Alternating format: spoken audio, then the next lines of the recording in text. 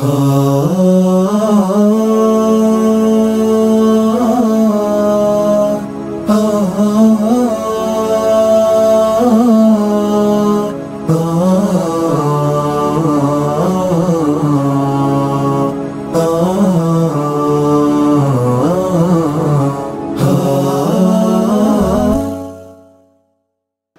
alaikum wa rahmatullahi wa barakatuh. Alhamdulillah, salatu wassalamu ala rasulillah wa alihi wa sahbihi ajma'in, amma ba'd. பாசத்திற்குரிய சகோதரிகளே, தாய்மார்களே, பெரியவர்களே, இப்ராஹிம் அலைஹிஸ்ஸலாத்தினுடைய வாழ்வு தரும் படிப்பினை தொடர்ச்சியாக நாம் பார்த்து வருகிறோம். அதில் அல்லாஹ் ரப்புல் ஆலமீன் இப்ராஹிம் அலைஹிஸ்ஸலாம் பலஸ்தீனிலே வாழ்ந்து கொண்டிருக்கக்கூடிய நேரம், தள்ளாடக்கூடிய அந்த நேரத்தில் அல்லாஹ் ரப்புல் ஆலமீன் இப்ராஹிம் அலைஹிஸ்ஸலாத்திற்கு முதுமையை அல்லாஹ் கொடுத்து விடுகிறார். வாழ்வினுடைய கடைசி கட்டத்தை அவர்கள் அடைந்து விட்டதாக எண்ணப்படக்கூடிய அந்த நேரத்தில் அல்லாஹ் வஹி அறிவித்தான், நீங்கள் உங்களினுடைய மகன் இஸ்மாயிலினுடைய துணை கொண்டு அந்த மக்காவிலே எனக்கான பழமையான அந்த நகரத்தில் எனக்கான ஒரு இறை இல்லத்தை உயர்த்துவீர்களாக, எனக்காக கெட்டி எழுப்புங்கள் என்று அல்லாஹ் ரப்புல் ஆலமீன் வஹி அறிவிக்கிறார்.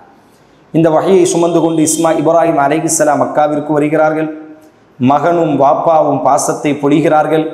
இப்பொழுது தன்னுடைய கட்டளை, அல்லாஹ்வுடைய கட்டளையான காபாவை கெட்டக்கூடிய அந்த கட்டளையை இப்ராஹிம் அலைஹிஸ்ஸலாம் மகனோடி பரிமாறிக்கொள்கிறார்கள். மகனும் வாப்பாவும் சேர்ந்து இப்பொழுது அந்த காபாவை கெட்டுகிறார்கள்.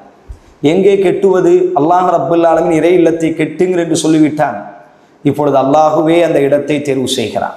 இப்பொழுது மக்காவில் நாம் பார்க்கக்கூடிய அந்த காபா எனும் இறை இல்லம் அல்லாஹுவால் தேர்வு செய்யப்பட்ட இடம். அதனுடைய நீள அகலத்தை அல்லாஹுவே தேர்வு செய்தான். அதனுடைய உள்புறங்களையும் வெளிப்புறங்களும் எப்படி இருக்க வேண்டும் அல்லாஹுவே தேர்வு செய்தான். அல்லாஹுவே தேர்வு செய்கிறான் அந்த இடத்தை. அல்லாஹுவே அதனுடைய கெட்டிட அமைப்பை தேர்வு செய்தான். இப்பொழுது அந்த இருவரும் சேர்ந்து அடித்தளம் இடுகிறார்கள். அல்லாஹ் ரப்புல் ஆலமீன் கூறக்கூடிய இந்த வார்த்தையை பாருங்கள். وَإِذْ بَوَّأْنَا لِإِبْرَاهِيمَ مَكَانَ الْبَيْتِ أَلَّا تُشْرِكْ بِي شَيْئًا وَطَهِّرْ بَيْتِيَ لِلطَّائِفِينَ وَالْقَائِمِينَ وَالرُّكَّعِ السُّجُودِ 22வது அத்தியாயத்தினுடைய 26வது வசனம். ஹஜ் என்றே இந்த அத்தியாயத்திற்கு அல்லாஹ் பெயர் வைத்திருக்கிறார். நாம் இப்ராஹிமிற்கு புனித ஆலயத்தினுடைய இடத்தை நிர்ணயித்தோம். புனித ஆலயம் எங்கு கெட்டப்பட வேண்டும் என்பதை நாமே அந்த இடத்தை நிர்ணயித்தோம். இன்னும் எனக்கு எதையும் நீங்கள் இணை வைக்காமல் இந்த ஆலயத்தை சுற்றி வரக்கூடியவர்களுக்கும் சுஜூது செய்பவர்களுக்கும் ருக்கு செய்பவர்களுக்குமாக இந்த ஆலயத்தை கெட்டி எழுப்புங்கள், இந்த ஆலயத்தை சுத்தமாக தூய்மையாக வைத்துக் கொள்ளுங்கள் என்றும் அல்லாஹ் ரப்புல் ஆலமீன் அந்த இரண்டு இறை தூதர்களுக்கும் அல்லாஹ் வஹி அறிவிக்கிறார். அந்த அடிப்படையில் அந்த ஆலயத்தினுடைய இடம் தேர்வு செய்யப்படுகிறது அல்லாஹுவால். சில வரலாற்று ஆய்வாளர்கள் அல்லாஹ் ரப்புல் ஆலமீன் பறவையை கொண்டு அந்த இடத்தை சுட்டி காட்டியதாகவும் கூறப்படுகிறது. ஆனால் இவை யாவற்றையும் விட அல்லாஹ் அந்த இடத்தை வஹீன் மூலியமாக தனது நபிக்கு சுட்டி காட்டுகிறார். அந்த நபி இப்ராஹிம் அலைஹிஸ்ஸலாம் இஸ்மாயிலும் சேர்ந்து தூய்மையான கற்களை கொண்டு அந்த இறை இல்லத்தை கெட்டுகிறார்கள். வரலாற்று ஆய்வாளர்கள் சொல்கிறார்கள், இப்னு அப்பாஸ் போன்ற மாபெரும் ஹதீஸினுடைய அறிஞர்கள் நஜீசுகளாலோ அல்லது இணை வைக்கக்கூடிய கற்களை கொண்டோ அல்லது மக்கள் தவறான விஷயத்திற்கு உபயோகப்படுத்திய கற்களை எல்லாம் ஒதுக்கி வைத்துவிட்டு 5 மலைகளிலிருந்து தூய்மையான கற்களை கொண்டு மகன் கற்களை சேமித்து கொண்டே வருவார். வாப்பா அந்த கற்களை கொண்டு இறை இல்லத்தை எழுப்புவார். ஆரம்பமாக அஸ்திவாரம் இடப்படுகிறது. 5 தூண்களை கொண்டு காபாவிற்கான அஸ்திவாரம் கட்டமைக்கப்படுகிறது.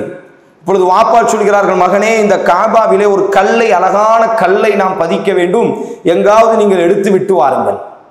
இப்னு அப்பாஸ் ரலியல்லாஹு சொல்கிறார்கள், மகன் சொல்கிறார்கள், வாப்பா, மிகவும் களைப்பாக இருக்கிறது, சிறிது நேரம் கழியட்டும், நான் ஒரு அழகான கல்லை தேடி கொண்டு வருகிறேன், அதை நீங்கள் காபாவிலே அஸ்திவாரம் இடப்பட்டவுடன் ஒரு இடத்திலே ஒரு மூலையிலே பதிய வேண்டும் ஒரு கல்லை. இது அல்லாஹ்வுடைய கட்டளை.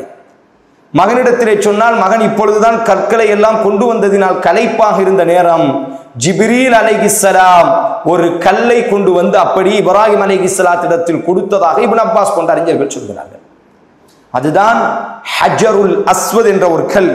அல்லாஹ்வின் தூதர் கூறினார்களே, நஸல் ஹஜருல் அஸ்வத் மினல் ஜன்னா, சுவனத்திலிருந்து அல்லாஹ் ரப்புல் ஆலமீன் ஹஜருல் அஸ்வத் கல்லை இறக்கினான்.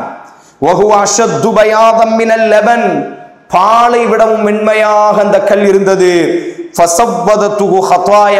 ஆதம், மனிதர்களினுடைய பாவத்தை, மனிதர்களை இதை தொடும் பொழுது மனிதர்களினுடைய பாவத்தை அது உறிந்து கொள்வதினால், உறிஞ்சிக் கொள்வதினால் அந்த வெண்மையானது கருப்பாக மாறிவிட்டது என்று அல்லாஹ்வின் தூதர் சொன்னார்கள். சுவனத்தினுடைய கல் ஹஜருல் அஸ்வத். அல்லாஹ்வின் தூதர் முத்தமிட்டார்களே, அல்லாஹ்வின் தூதர் முத்தமிடுமாறு கட்டளையிட்டார்கள். யார் அந்த கல்லை முத்தமிடுவாரோ நாளைக்கு மறுமையில் அது சான்று பகரும் என்று அல்லாஹ்வின் தூதர் கூறினார்கள். நாளைக்கு மறுமையில் பேசக்கூடிய நாவையும் பார்க்கக்கூடிய கண்ணையும் அல்லாஹ் கொடுப்பானாம் அந்த கல்லிற்கு. அந்த கல் சொல்லுமாம், அல்லாஹுவே இவர் என்னை முத்தமிட்டார் என்று. நாளைக்கு மறுமையில் யாரெல்லாம் அந்த கல்லை முத்தமிட்டார்களோ அவர்களுக்கு சான்று பகரும் என்று அல்லாஹுவின் தூதர் கூறினார்களே. இன்று வரை உலகத்தினுடைய ஹாஜிமார்கள் அந்த கல்லை முத்தமிடுவதற்கு போட்டி போடுவார்கள். அப்ப அந்த கல் பதிக்கப்படுகிறது. இன்னும் சில ஹதீசுகள் எப்படி வருகிறது என்று சொன்னால், மகனே அந்த கல்லை தேடி கொடுத்ததாகவும் அல்லாஹ் வஹி அறிவித்தான். இது சாதாரண கல் அல்ல, சுவனத்திலிருந்து ஆதம் இறங்கும் பொழுதே நாம் இந்த கல்லை இறக்கி வைத்திருக்கிறோம், இது சுவனத்தினுடைய கல் என்பதாக அல்லாஹ் தனது நபிக்கு வஹி அறிவித்ததாகவும் சில ஹதீசுகள் வருகிறது. இப்பொழுது காபாவிலே ஹஜருல் அஸ்வத் கல் புதைக்கப்படுகிறது, காபா கெட்டி எழுப்பப்படுகிறது. இப்ராஹிம் அலைஹிஸ்ஸலாம் அவர்கள் நின்று கொண்டிருப்பார்கள். ஒரு கல் அப்படியே அவர்களை என்ன செய்யும் என்று சொன்னால் தூக்கி கொண்டே செல்லும். மகன் கல்லை கொடுப்பதும் அல்லாஹ்வுடைய ஆற்றலுக்கு இணங்க அந்த கல் இப்ராஹிமை உயர்த்தி கொண்டே செல்வதும், இப்படியாக காபா முழுமையாக கெட்டி முடிக்கப்பட்டு விட்டது. என்ன செய்ய வேண்டும் என்று தெரியவில்லை. காபா கெட்டி முடிக்கப்பட்டு விட்டது. அல்லாஹ் ரப்புல் ஆலமீன் கட்டளையிட்டான், இப்ராஹிமே அந்த காபாவிற்கு மேலே நீங்கள் ஏறுங்கள். இப்ராஹிம் அலைஹிஸ்ஸலாம் 22வது அத்தியாயம் 27வது வசனம். காபாவிற்கு மேலே ஏறுகிறார்கள். அல்லாஹ் கட்டளையிட்டான், இப்ராஹிமே மக்களை அலையுங்கள் ஹஜ்ஜிக்காக. இப்ராஹிம் அலைஹிஸ்ஸலாம் சப்தமிடுகிறார்கள், வஅذின் ஃபின்னாஸி பில் ஹஜ்ஜி அத்தூக ரிஜாலா வஅலா குல்லி ضامرin يأتين من كل فج عميق. இப்ராஹிம் ஹஜ்ஜிக்காக மக்களை நீர் அறிவிப்பீராக. அறிவியும் மக்களே, உங்களுக்கான இறை இல்லம் உலகத்தில் கெட்டப்பட்டு விட்டது. பைத்துல் அதீக், பழமையான வீட்டினுடைய இறை இல்லம். இன்ன அவ்வல பைத்தி உதிஅ லின்னாஸி லல்லதீ பிபக்கத முபாரகன் வ ஹுதல் லில் ஆலமீன். அல்லாஹ்வை வணங்குவதற்காக முதல் இறை இல்லம், உலக மக்களினுடைய நேர்வழி காட்டியான கஅபா எனும் இறை இல்லம் கெட்டி எழுப்பப்பட்டு விட்டது. வஅذின் பின் ஃபின்னாஸ், மக்களே ஹஜ்ஜிக்காக வாருங்கள், மக்களே உம்ராவுக்காக வாருங்கள், நின்று வணங்குவதற்கும் சுற்றி தவாஃப் செய்வதற்கும் வாருங்கள். அல்லாஹ் சொன்னான், இப்ராஹிமே ஹஜ்ஜிக்காக அழைப்பை விடுப்பீராக. யதூக ரிஜாலா, மனிதர்கள் எல்லோரும் இந்த தேசத்தை நோக்கி வருவார்கள். வஅலா குல்லி ضامرin يأتين من كل فج عميق, தூரமான இடங்களில் இருந்தும் இந்த உலகத்தை நோக்கி, இந்த தேசத்தை நோக்கி, இந்த இறை இல்லத்தை நோக்கி வருவார்கள். நடந்தவர்களாகவும் ஒட்டகங்களிலும் மெலிந்த ஒட்டகங்களாக இருந்தாலும் ஒரு முறையேனும் அல்லாஹ்வுடைய இறை இல்லத்தை தரிசிக்க வேண்டும், ஹஜ்ஜி செய்ய வேண்டும் என்ற உயர்ந்த நோக்கத்தில் இப்ராஹிமே நீ முழங்குவாயாக. மக்கள் சாறை சாறையாக இந்த உலகத்திற்கு, இந்த கஅபா எனும் ஆலயத்திற்கு வருவார்கள் என்று அல்லாஹ் கட்டளையிடுகிறான். அன்றைக்கு முழங்கப்பட்டது, மக்களே ஹஜ்ஜி செய்ய வாருங்கள், நமக்கான உலகத்தினுடைய இறை இல்லம், அகில உலகத்தை படைத்த ரப்பை வணங்கக்கூடிய முதல் இறை இல்லம் கெட்டப்பட்டு விட்டது என்று முழங்கப்பட்டவுடன் அன்றிலிருந்து இன்று வரை கியாமத் வரை ஒவ்வொரு ஆண்டுகளும் மக்கள் சாறை சாறையாக இஹ்ராமை அணிந்து கொண்டு உம்ராவிற்கும் ஹஜ்ஜிக்கும் சென்று கொண்டே இருக்கிறார்கள். அல்லாஹ் நமக்கும் அந்த நசீபை, பாக்கியத்தை அல்லாஹ் தரட்டும். காபா கெட்டி முடித்தவுடன் அல்லாஹ்வுடைய இந்த வஹியை எல்லாம் கேட்டவுடனேயே தெரிந்து கொண்டார்கள், இது புனிதமான ஆலயம். அல்லாஹ் இப்ராஹிமிற்கு கட்டளையிடுகிறான் அந்த வருடத்தினுடைய ஹஜ்ஜி. இப்ராஹிம் அலைஹிஸ்ஸலாம் அங்கே இருந்து கொண்டு மக்களுக்கு கற்றுக் கொடுக்கிறார்கள். காபாவை ஹஜருல் அஸ்வத் கல்லில் இருந்து காபாவை 7 முறை தவாஃப் செய்கிறார்கள். சஃபாவிலும் மர்வாவிலும் தொங்கோட்டம் போடுகிறார்கள். முஸ்தலிஃபாவி மினாவிலே அல்லாஹ்வுடைய தூதர் இப்ராஹிம் தங்குகிறார். பிறை 9 சூரியனினுடைய உதயமாகும் பொழுது அரஃபாவை நோக்கி இப்ராஹிம் அலைஹிஸ்ஸலாம் ஜிப்ரீல் அலைஹிஸ்ஸலாம் வழிகாட்டி கொண்டே இருக்கிறார்கள் ஹஜ்ஜினுடைய கிரிகளை. அரஃபாவினுடைய மைதானத்தில் சூரியன் மறையக்கூடியவரை தங்கியதற்கு பிறகு மீண்டும் முஸ்தலிஃபாவிலே வந்து தங்குகிறார்கள். முஸ்தலிஃபாவிற்கு பிறகு மினாவிலே வந்து பிறை 10, 11, 12, 13 தங்கி ஜம்ராத்திற்கு கல்லடிக்கிறார்கள். இவ்வாறாக ஹஜ்ஜினுடைய கிரிகளை இப்ராஹிம் அலைஹிஸ்ஸலாம் நேர்த்தியாக அந்த வருடத்தினுடைய ஹஜ்ஜினுடைய கிரிகளை கற்றுக்கொள்கிறார்கள், கற்றுக் கொடுக்கிறார்கள். இதையெல்லாம் கண்கொண்டு பார்த்ததற்கு பிறகு இப்ராஹிம் அலைஹிஸ்ஸலாம் அந்த காபா எழும்பியவுடன் அல்லாஹ்விடத்தில் செய்த பிரார்த்தனைகளை அல்லாஹ் ரப்புல் ஆலமீன் பல்வேறு இடங்களில் பதிவு செய்கிறார். வயது யர்ஃபஉ இப்ராஹீமுல் கவாஇத மினல் பைத்தி வ இஸ்மாயில், இப்ராஹிம் தனக்காக இப்ராஹிமும் இஸ்மாயிலும் எனக்காக இறை இல்லத்தை கெட்டி எழுப்பியவுடன் அவர்கள் இருவரும் பிரார்த்தித்த பிரார்த்தனை அல்லாஹ் பதிவு செய்கிறான். ரப்பனா தகப்பல் மின்னா இன்னக அன்தஸ் ஸமீஉன் அலீம். அல்லாஹுவே எங்கள் புறத்திலிருந்து இந்த சேவையை நீ ஏற்றுக்கொள்ள வேண்டும். அல்லாஹுவே நிச்சயமாக நீ கேட்பவனாக இருக்கிறாய், நீ அறிந்தவனாக இருக்கிறாய். ரப்பனா இப்ராஹிம் அலைஹிஸ்ஸலாம் காபாவை கெட்டி எழுப்பியவுடன் செய்த பிரார்த்தனை. ரப்பனா எங்களை படைத்த ரப்பே, வஜ்அல்னா முஸ்லிமைனி லக வ மின் ஸுர்ரிய்யத்தினா உம்மத்தம் முஸ்லிமத்தன் லக், எங்களை உன்னை வழிபடக்கூடிய உனக்கு கட்டுப்படக்கூடிய முஸ்லிம்களாகவும் எனக்கு பிறக்கக்கூடிய எல்லா சந்ததிகளையும் உனக்கு கட்டுப்படக்கூடிய முஸ்லிம்களாக நீ தேர்வு செய்வாயாக. வஅரினா மனாசிக்கனா, ஹஜ் செய்யக்கூடிய அந்த ஹஜ்ஜினுடைய கிரிகளை எங்களுக்கு நீ கற்றுத் தருவாயாக. வதுப அலைனா இன்னக அன்த தவ்வாபுர் ரஹீம், ரப்பே எங்கள் பாவங்களுக்கு நாங்கள் உன் பக்கம் மீளுகிறோம், எங்களை நீ மன்னிப்பாயாக. இன்னக அன்த தவ்வாபுர் ரஹீம், நீ மன்னிக்க கூடியவன், தௌபாவை ஏற்றுக்கொள்ளக்கூடியவன், இரக்கமுடையவன் ரப்பே. இறுதியாக ஒரு பிரார்த்தனை. ரப்பனா எங்களை படைத்த ரப்பே, வபஅஸ் ஃபீஹிம் ரசூலம் மின்ஹும் யத்லு அலைஹிம் ஆயாதிக வ யுஅல்லிமுஹுமுல் கிதாப வல் ஹிக்மா. அல்லாஹ்வே உன்னுடைய இந்த தேசத்தில் உனக்கான ஒரு இறை இல்லம் கெட்டி எழுப்பப்பட்டு விட்டது. இந்த தேசத்தில் மக்கள் நடமாட ஆரம்பித்து விட்டார்கள். இந்த தேசத்திலிருந்தே இந்த அரபு மொழி பேசக்கூடிய மக்களுக்கு இவர்களிடத்திலிருந்தே ஒரு இறை தூதரை நீ வெளிக்கொண்டு வர வேண்டும். இவர்களுக்கு அவர் வேதத்தை ஓதி காட்ட வேண்டும். இவர்களின் மீது அவர் அன்பை பொழிய வேண்டும். உன்னுடைய மார்க்கத்தை இவருக்கு அவர் கற்றுக் கொடுக்க வேண்டும். இவர்களை பரிசுத்தப்படுத்தக்கூடிய ஒரு இறை தூதரை இவர்களினுடைய புறத்திலிருந்தே நீ கொண்டு வருவாயாக அல்லாஹுவே என்று அல்லாஹுவின் தூதர் இப்ராஹிம் அலைஹிஸ்ஸலாம் பிரார்த்திக்கிறார்கள். நபிகள் நாயகம் ஸல்லல்லாஹு அலைஹி வஸல்லம் சொன்னார்கள், அந்த பிரார்த்தனையினுடைய வெளிப்பாடாகத்தான் கிட்டத்தட்ட 5000 ஆண்டுகளுக்கு முன்னால் இப்ராஹிம் அலைஹிஸ்ஸலாம் காபா கெட்டி எழுப்பப்பட்டவுடன் செய்த பிரார்த்தனை, அல்லாஹ் முஹம்மதாகிய என்னை இவர்களுக்கு நபியாக தேர்வு செய்ததின் மூலியம் அந்த பிரார்த்தனையை அல்லாஹ் அங்கீகரித்துக் கொண்டான் என்று நபிகள் நாயகம் ஸல்லல்லாஹு அலைஹி வஸல்லம் அவர்கள் கூறுகிறார்கள்.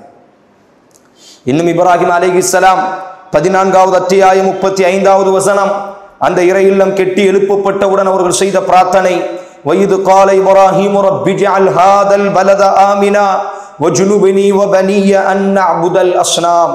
அல்லாஹுவே இந்த தேசத்தை சமாதானமுள்ள தேசமாக, சாந்தி உள்ள தேசமாக, அமைதியின் தேசமாக இந்த தேசத்தை நீ எழுப்புவாயாக. அல்லாஹுவே என்னையும் என்னுடைய குழந்தைகளையும் சிலைகளை வணங்குவதிலிருந்தும் நீ காப்பாற்றுவாயாக அல்லாஹ் என்று நபியே இப்ராஹிம் பிரார்த்தித்த பிரார்த்தனையை நினைவு கூறுங்கள். 14வது அத்தியாயம் 36வது வசனம், ரப்பி இன்னஹுன்ன துனல்ன கஸீரம் மினன் நாஸ்.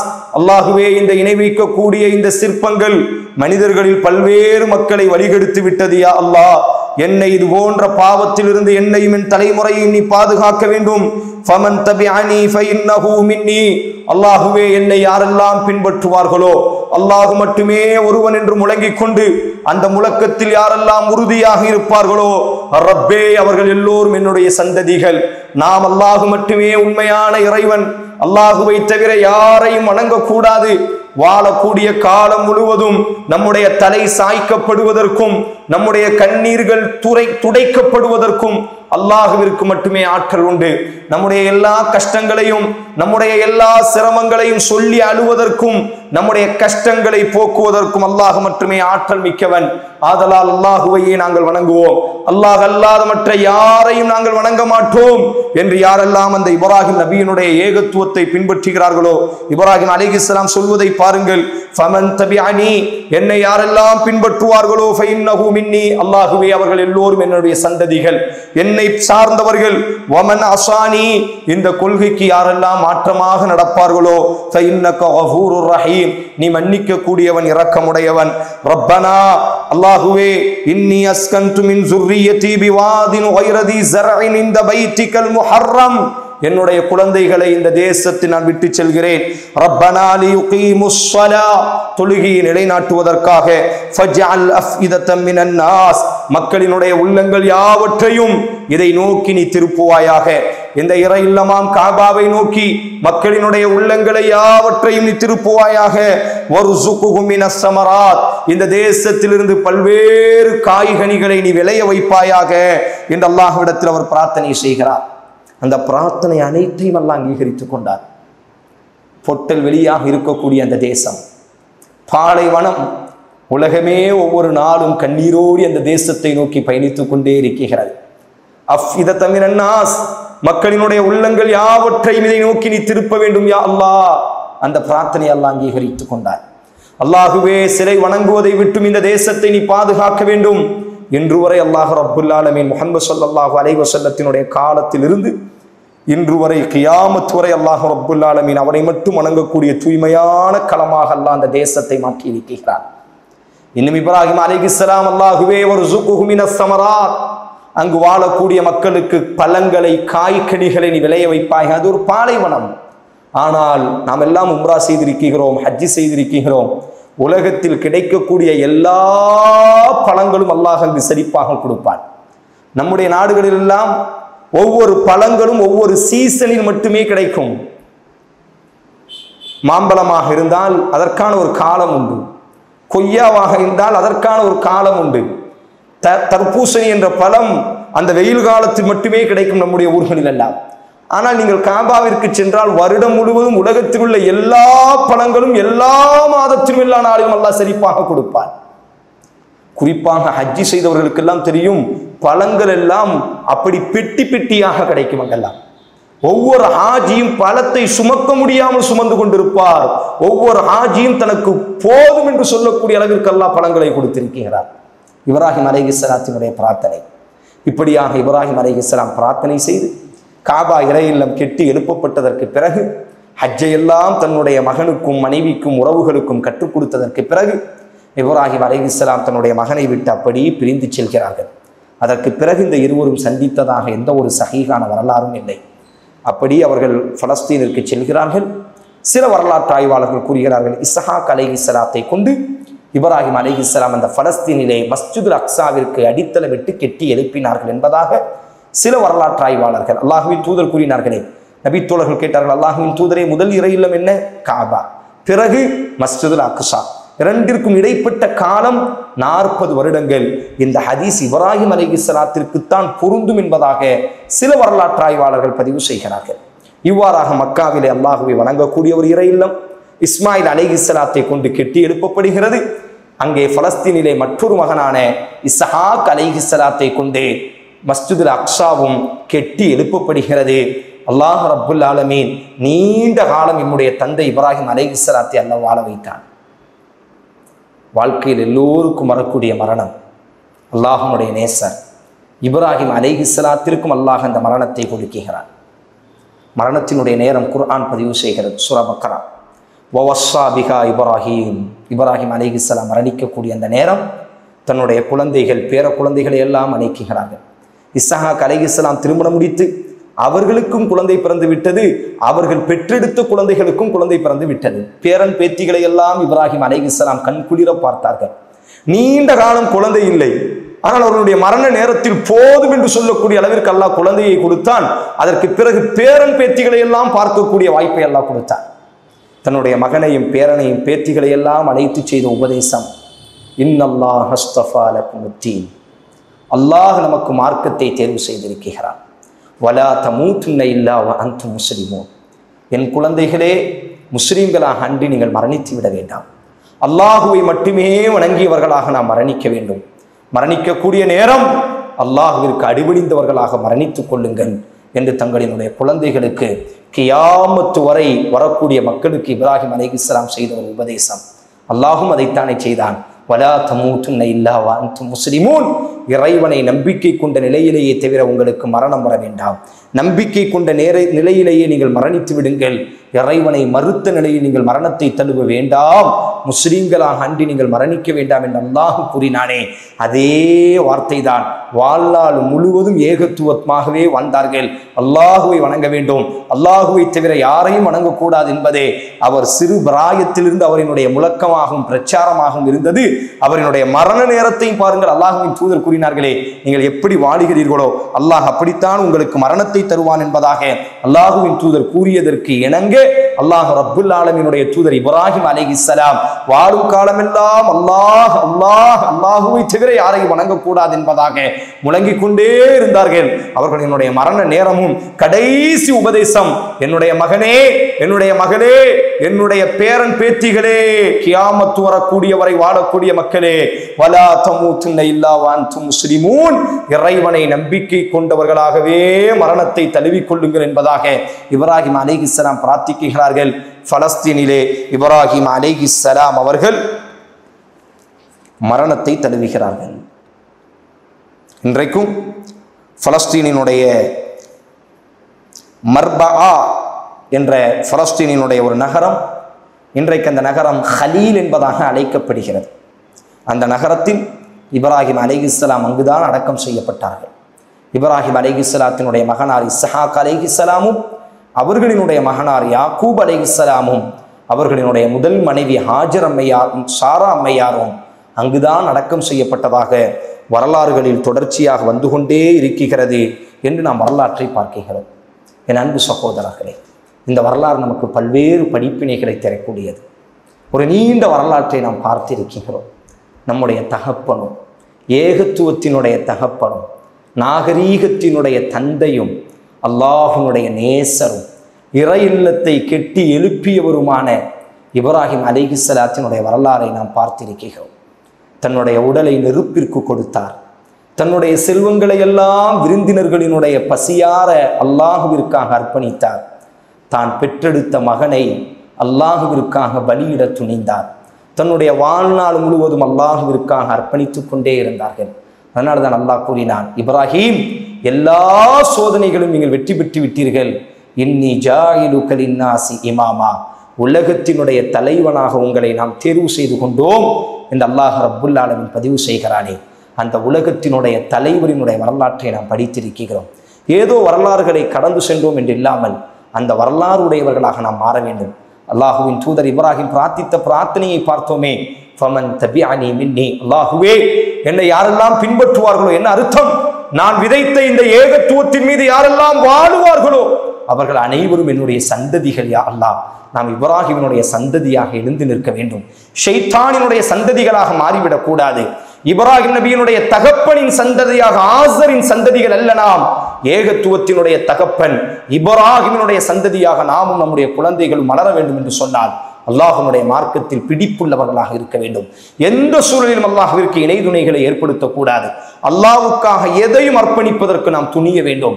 அல்லாஹ்விற்காக மனிதநேயத்தோடு இந்த உலகத்தில் வாழ வேண்டும். விருந்தினர்களை கண்ணியப்படுத்த வேண்டும். நாகரீக மிக்கவர்களாக, பண்பாடு மிக்கவர்களாக, ஒடுக்கமிக்கவர்களாக நாம் நம்மை உருவாக்கி கொள்ள வேண்டும். எல்லா சூழலிலும் அல்லாஹ்விற்கு மாறு செய்யாமல், அல்லாஹ்வுடைய கட்டளைக்கு முன்னால் அனைத்தையும் இழப்பதற்கு துணிந்தவர்களாக நம்மையும் நம்முடைய தலைமுறைகளையும் உலகத்தையும் நாம் உருவாக்க வேண்டும். அல்லாஹ்வுடைய நேசராக நாம் மாற வேண்டும் என்று சொன்னால் இப்ராஹிம் அலைஹிஸ்ஸலாத்தினுடைய பாதையை விட ஒரு சிறந்த பாதை இல்லை. நம்ம எல்லோரும் நபிகள் நாயகத்தை பின்பற்ற வேண்டுமா இல்லையா? அந்த நபிகள் நாயகத்திற்கு அல்லாஹ் இடக்கூடிய கட்டளை என்ன தெரியுமா? வத்தபிஅ மில்லத்த இப்ராஹிம் ஹனீஃபா, நபியே, அல்லாஹ்விற்கு அடிபணிந்த இப்ராஹிமினுடைய மில்லத்தை, இப்ராஹிமினுடைய மார்க்கத்தை நீங்கள் பின்பற்ற வேண்டும் என்பதாக நபிகள் நாயகம் ஸல்லல்லாஹு அலைஹி வஸல்லத்திற்கு அல்லாஹ் வஹி அறிவிக்கிறான். அல்லாஹ்வின் தூதர் ஸல்லல்லாஹு அலைஹி வஸல்லம் கூறினார்களே, நான் மிஹ்ராஜிற்கு சென்றிருந்தேன். 7வது வானத்தில் பைத்துல் மஅமூர் என்ற வானவர்கள் வணங்குவதற்காக அல்லாஹ் ஒரு இறை இல்லத்தை கட்டி இருக்கிறான். அந்த இறை இல்லத்திலே ஒரு தூணிலே ஒரு அழகான முதியவர் சாய்ந்திருந்தார். அவரை சுற்றி குழந்தைகள் எல்லாம் அமர்ந்திருந்தார்கள். நான் கேட்டேன், யார் இவர் என்பதாக. ஜிப்ரீல் அலைஹிஸ்ஸலாம் சொன்னார்கள், உங்களினுடைய தகப்பனும் நபிமார்களினுடைய தகப்பன் இப்ராஹிம் அலைஹிஸ்ஸலாம். அந்த குழந்தைகள் எல்லாம் யார் என்று கேட்டேன். சிறு வயதிலே எந்த குழந்தைகள் எல்லாம் மரணித்து விட்டதோ, ஃபீ கிஃபாலத்தி இப்ராஹிம், இப்ராஹிம் அலைஹிஸ்ஸலாத்தினுடைய பொறுப்பிலே அல்லாஹ் சுவனத்திலே அந்த குழந்தைகளை விட்டு விடுவானாம். இப்ராஹிம் அலைஹிஸ்ஸலாம் சுவனத்திலே அந்த குழந்தைகளுக்கு கல்வி கற்றுக் கொடுத்து கொண்டிருப்பார்களாம். அதனால்தான் நம்முடைய வீடுகளில் குழந்தைகள் மரணித்து விட்டால், நம்முடைய உறவுகளில் குழந்தைகள் யாராவது மரணித்து விடுவார்கள் என்று சொன்னால் நாம் இப்படி பிரார்த்தனை செய்வோம். ஹதீஸினுடைய அறிஞர்கள் கற்றுத்தருகிறார்கள். அல்லாஹ்வின் தூதர் நபிகள் நாயகம் ஸல்லல்லாஹு அலைஹி வஸல்லம் சொன்னார்கள், ஒரு குழந்தை இறந்து விட்டால் அவரினுடைய தகப்பனுக்காக நீங்கள் பிரார்த்தனை செய்யுங்கள், அவரினுடைய தாய்க்காக நீங்கள் பிரார்த்தனை செய்யுங்கள். இன்ன பிரார்த்தனை என்று அல்லாஹ்வின் தூதர் குழந்தையினுடைய ஜனாசாவிற்கு கற்றுத்தரவில்லை.